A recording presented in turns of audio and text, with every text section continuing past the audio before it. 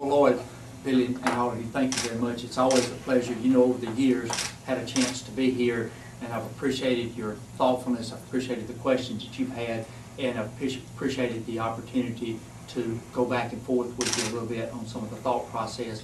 To me, that's important.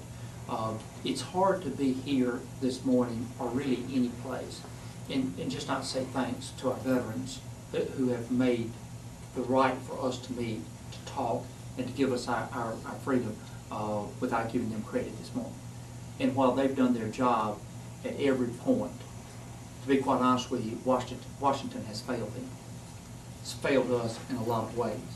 And we're paying the price for it. We're literally paying the price with $700 billion bailout of Wall Street. $700 billion hard-earned taxpayer dollars to Wall Street institutions because Washington let them write their own rules, let them self-regulate. Literally the last 14 days of while we were dealing with this is simply a product of the last 14 years in Washington. Washington isn't working. Many people say Washington is broken.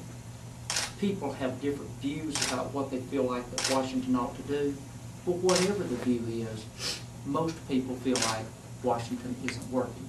91% of Americans believe that we're headed in the wrong direction.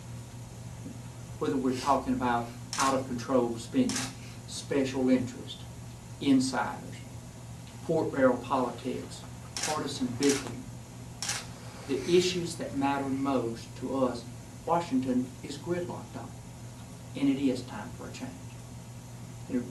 To me, I have a vision of what I think is important and what we need to address. We need to stop the out-of-control spending, get spending under control, increase job opportunities, make sure that we address the health care issue, come up with a real energy policy. I have plans for each one of those. And I've also got a vision and a history and a record that backs that up. As governor, I balance the budget every year in some tough economic times. Stop and think about a recession, and you look at the aftermath of 9/11 that all of us faced. 45 states were looking at a tremendous budget deficit problem. Many raised taxes. We didn't raise taxes, balanced the budget every year. In the process, though, we refocused some priorities. Gave the largest teacher pay raise in state history. Brought the largest economic development project to our state, Nissan. Created over 52,000 new jobs, $14 billion of investment, and all without raising taxes. It was a refocus of the priorities. That's a background of doing something and taking a situation where we find sometimes things being tough and making them work. That's what we need in Washington right now.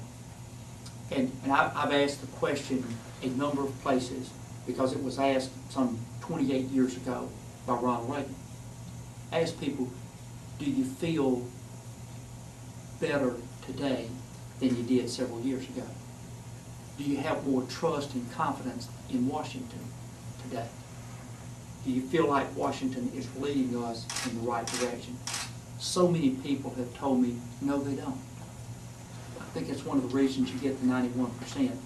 And if people feel like that we need change, that things are not working, then to me, now is the opportunity to do that with someone who has ideas, has visions, and a way to make those happen that will help Mississippi recover economically and help us and the United States move forward. And to me, that's what this election is about. That's what all elections ought to be about, talking about the issues and the things that I feel like that I can do to move our country forward and what my opponent feels like he can do.